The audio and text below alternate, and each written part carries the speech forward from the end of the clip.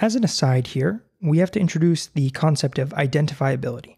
So here we have the proof that we used, where we used ignorability to show that the average treatment effect is equal to the associational difference.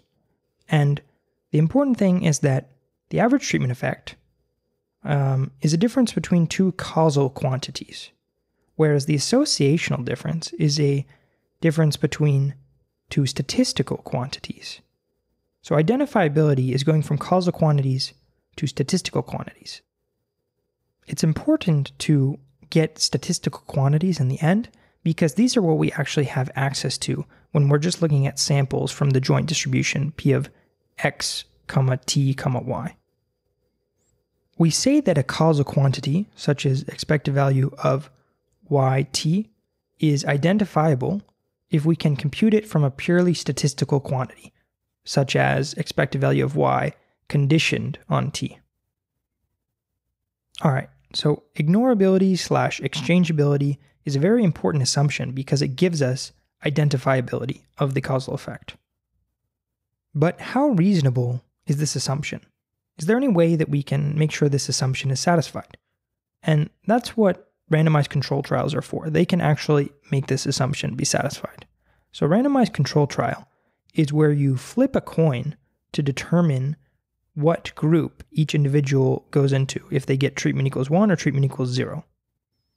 As an example of this, consider the example we saw before where there was drunk people going to sleep with shoes on and then waking up with headaches. Okay, so the treatment groups looked like this, where treatment is sleeping with shoes on. So most of the people who were sleeping with shoes on were drunk. Most of the people who were sleeping without shoes on were sober. What a randomized experimenter would do here is, first of all, they would change what t means. So t equals 1 would change from meaning went to sleep with shoes on to just slept with shoes on. And similarly, t equals 0 would change from went to sleep without shoes on to just slept without shoes on. So you'll see why that's important. So the experimenter would go into a bunch of drunk people's rooms and then flip a coin to decide whether or not to take their shoes off that they had gotten into bed with. And similarly, they would go into a bunch of sober people's rooms and flip a coin to decide whether or not to put shoes on the sober people who are sleeping, as one does. And the effect that this would have is that it would make the groups totally comparable. So by running a randomized controlled trial, the experimenter has eliminated confounding. Randomized controlled trials also have a very nice graphical interpretation.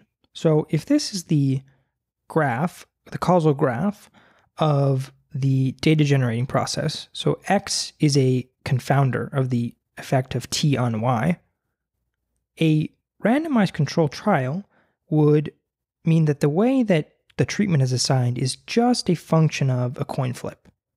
So there should be no edge from X to T. And by running a randomized control trial, by randomizing treatment, we remove this edge, which removes confounding. This brings us to our next recall question. What important property does an RCT give us?